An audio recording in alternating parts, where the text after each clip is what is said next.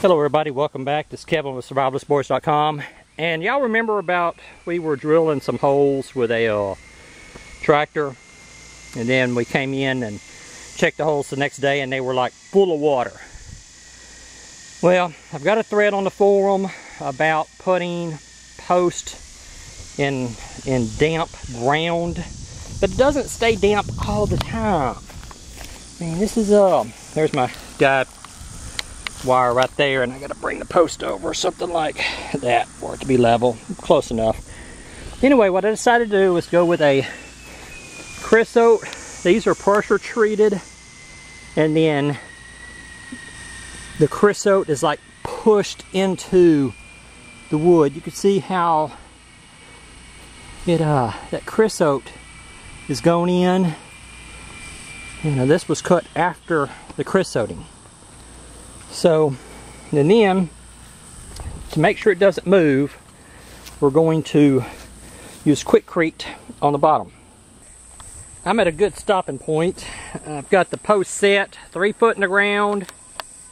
There's my cousin's rooster over there. And 3 foot in the ground, 5 foot up, almost exactly. That's 5 foot right there.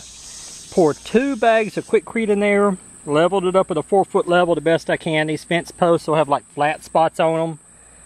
And so I just kind of split the difference the best that I could. And I use that stick there as a wedge to hold it in place, to level it up and hold it in place. I'll be taking that stick out after it's dried. And we'll give this Ccorner like 18 hours to dry. It says 2 to 4 hours, but the longer you let it sit, the stronger it gets.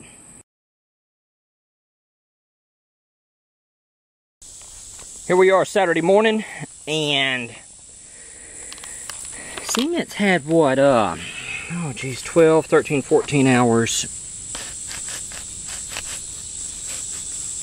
to dry. That's a little, okay, there we go, there we go. Yeah, that looks good down inside of there. It's a block I was using to help hold the post level. Pull this out of there. I was using this as a wedge. Yeah, there we go. There we go. Throw that over there. Oh yeah. That is nice and solid. Nice and solid. Remember, that's 2 bags of Ccorner. And each one, right up against that line. We got it staked out over there. That's for the other fence. We'll be working on that probably in 2 weeks. That's exactly 5 foot high right there. Yeah, I like that. I'm gonna give that some more time to cure. The longer it cure, the stronger it is. So I'm gonna let that cure for a little while. This one here, I had to get right up against the ground on that side,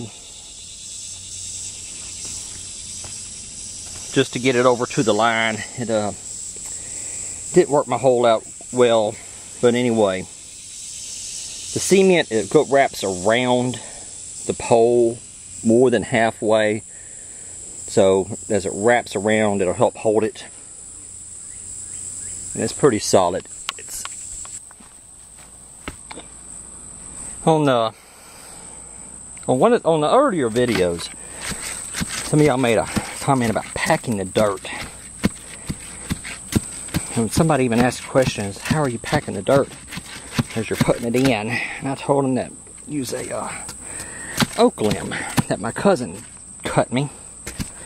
We were getting ready to start. He went over to a pile of brush I'd cut down, or a pile of brush I'd piled up, and cut me an oak limb. One end's a little big, one end's a little smaller. We're at the bottom of the pole, we're at the top of the pole. And all I'm doing is just, we got the bottom, 2 bags of Ccorner. They've had right at 18 hours to dry. Good and hard, seemed like it anyway. Whenever I hit that Ccorner down in there, I feel the vibration going all the way through the ground.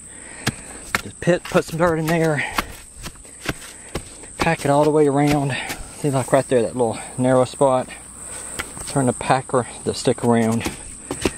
See what I get in there, that little narrow spot. That's all I'm doing. Is taking Feels like it's 100 degrees out here, working in the sunlight, taking frequent breaks, drinking lots of water. And just go around there, pack that dirt in, pack it in there real good, and then kick some more in there. I need to get my shovel. A lot of this is clay.